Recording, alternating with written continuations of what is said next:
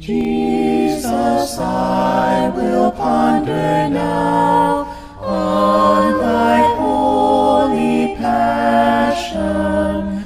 With thy Spirit me endow for such meditation. Grant that I in love and faith may the image cherish of thy suffering, pain, and death, that I may not perish. Make me see thy great distress, anguish and affliction, bonds and stripes and wretchedness, and thy crucifixion.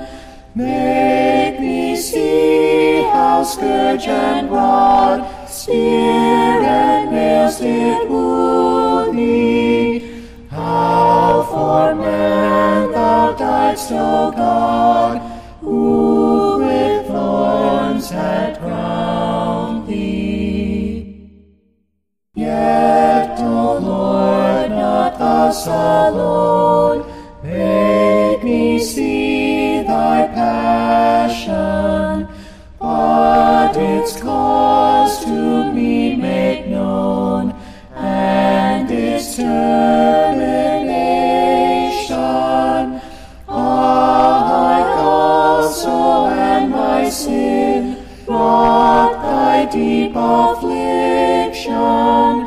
This indeed the cause hath been of thy crucifixion. Grant that I thy passion view with repentant grieving, nor thee crucify anew by unholy living. How could I refuse to shun every sinful pleasure, since for me God's only Son suffered without measure? If my sins give me alarm, and my conscience grieve me, let thy cross my fear disarm, peace of conscience give me. Grant that I may trust in thee and thy holy passion. If his Son so loveth me, God must have compassion.